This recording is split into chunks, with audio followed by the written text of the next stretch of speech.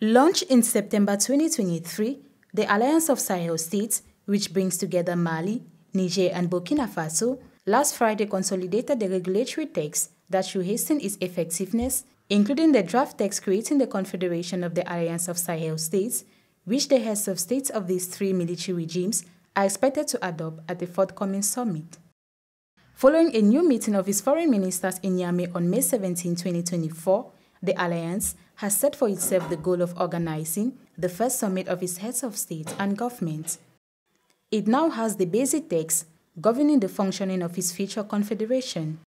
To this end, the preliminary draft of the treaty establishing the confederation, the draft final communique, and the draft rules of procedures of the colleges of heads of state and government have been finalized. These normative texts will be submitted to the first summit of heads of states, the date of which has not yet been set. The main objective of structuring and improving the text of the alliance is to make this new regional grouping a privileged instrument for defense, diplomacy, and development. At the end of January 2024, the founding countries of the Alliance of Sahel States announced their immediate withdrawal from the Economic Community of West African States.